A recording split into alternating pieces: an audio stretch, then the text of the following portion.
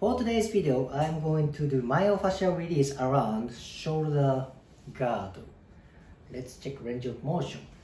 Shoulder abduction. She's pretty flexible, but I see little bit more progression for here. I want a little bit more progression around here.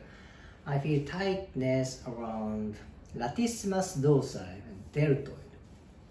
About here.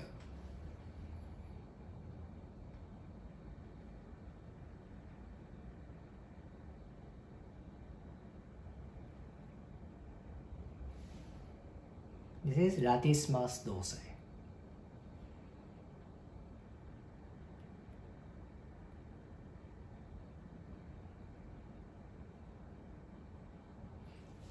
And next one, serratus anterior.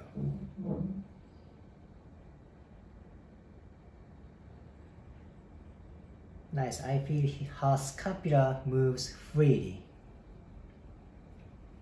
Serratus anterior with trapezius. Left hand, serratus anterior. My right hand is on trapezius.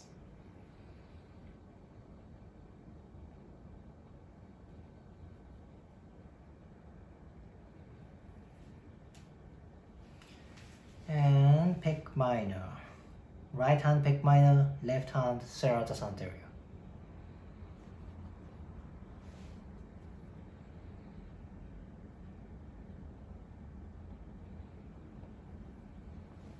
Nice. More.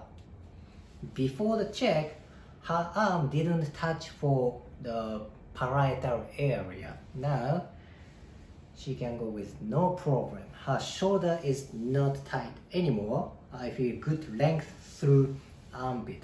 Actually, tiny bit more. Just tiny bit more here.